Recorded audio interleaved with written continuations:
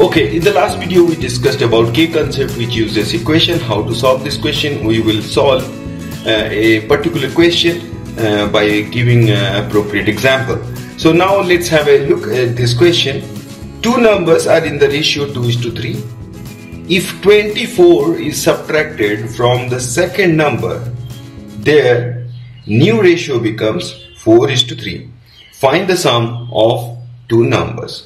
In this type of question, there is a if statement. If something is subtracted or if something is added, the new ratio becomes this. If 12 is added, if something, this kind of situation. If this if statement gives an indication that it is going to use some form of equation and be ready to solve it in the direct way.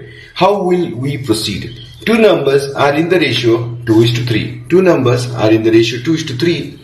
So as we know, the K concept says that if the ratio is given, the two numbers are 2K and 3K.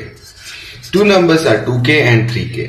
If 24 is subtracted from the second number is this 3K. If 24 is subtracted from this number becomes 3K minus 24. And this 2K is unchanged because 24 was subtracted only from the second number. So here I write 2K. So this was the initial numbers 2K, 3K, and if 24 is subtracted, this becomes the new number, 2K remains the same.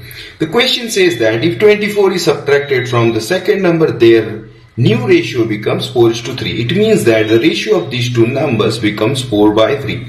So let me write in this way of forming equation. The ratio is 2K by 3K minus 24. 2K is this number and 3K minus 24 is this number. It has come from here and their ratio becomes 4/3. This was given in the question.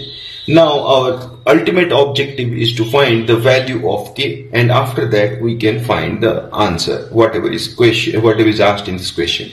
So to solve this question, this form of question, we will go for cross multiplication. 3 will be multiplied here, 4 will be multiplied here. So let's solve this. 3 into 2K, that is 6K. 4 will be multiplied with 3K minus 24. So it would be 12K minus 96. So keep K's, keep the elements like which are having K in one side and a pure number on the other side. So let's take 6K to here and it becomes subtracted and it becomes minus 12K minus 6K. This is 6K. 96 goes to this side and it becomes positive as it was minus 96. So 6K equal to 96.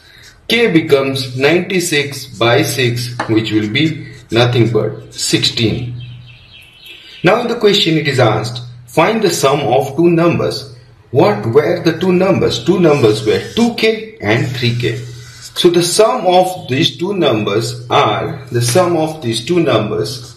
is 2K plus 3K. This means the sum of two numbers is 5K, and we have found the value of K. So 5 into 16 is equal to 80. So the sum of two numbers is 80. This is how we solve the question. Once you practice this technique, you will be able to solve this question in much more accuracy, and you will take even fewer minutes than whatever we took to explain this type of questions. Anyway, we will go to the next video and we will explain another question which deals with the same concept. Good luck.